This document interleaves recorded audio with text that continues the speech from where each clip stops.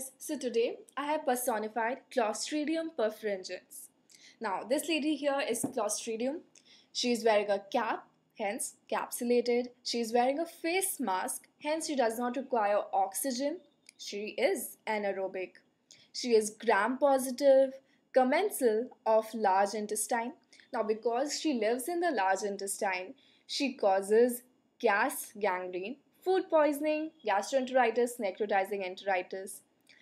The belt, she is wearing a belt which demonstrates subterminal position of the spore.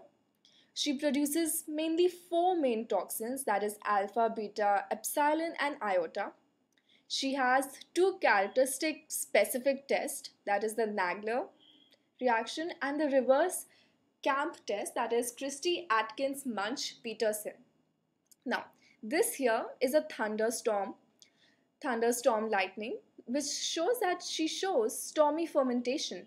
That means she is kind of lactose intolerance, that in litmus milk, she ferments lactose, produces acid that coagulates casein and which causes stormy fermentation.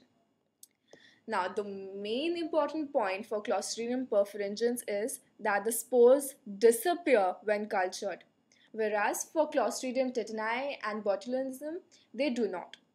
And as she is anaerobic, she can be cultured in anaerobic media like thioglycolate and Robertson cooked media.